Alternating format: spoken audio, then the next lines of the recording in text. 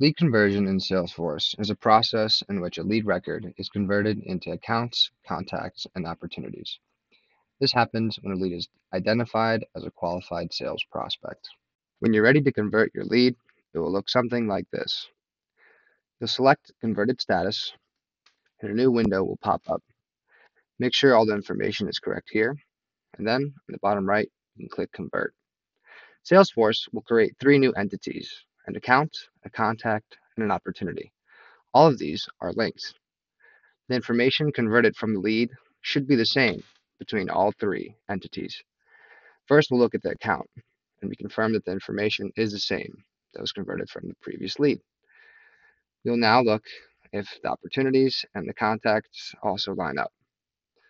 Clicking on the contact, we see that the information remains consistent. And finally, we will check the opportunities to make sure that the lead has converted properly.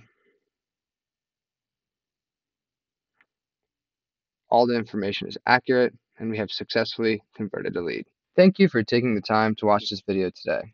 If you're looking for more Salesforce content, please subscribe to our channel and check out our Salesforce video playlist.